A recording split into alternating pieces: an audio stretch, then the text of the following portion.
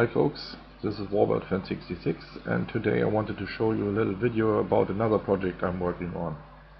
It's one of my favorite warbirds and I think most of you people know this plane. It's the Parkzone P-51D BL Gunfighter. This is a very popular plane and like a lot of guys who own this plane, I started modifying it. First step was the rudder, which I did right after I bought it. Next step is the steerable tailwheel, followed by retracts and flaps. At least that's the plan. And as you can see, I just finished work on the steerable tailwheel. And yes, it's very big and not retractable. I actually used the wheel from the Parkzone Messerschmitt BF109G for this modification.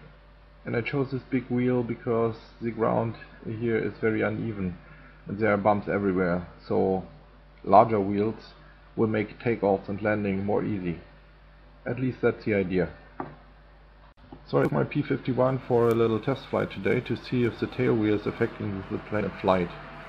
You might not notice it on the video, but it's very windy here, between 25 and 30 kph.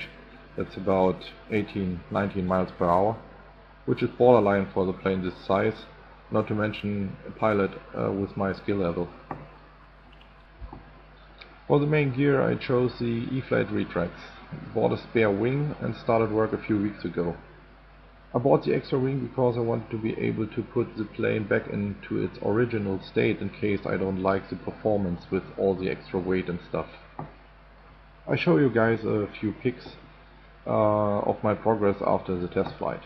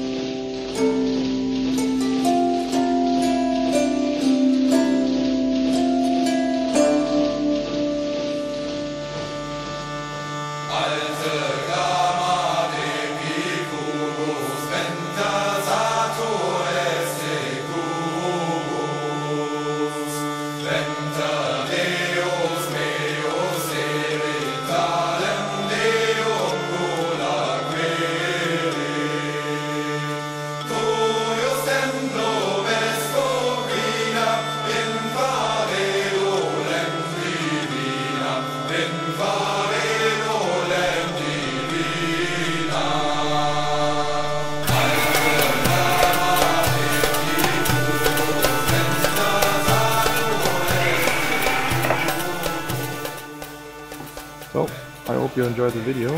If you guys have any comments, suggestions on the modification, don't hesitate to leave a short note. Have fun at the flying field, guys. Fan66 out.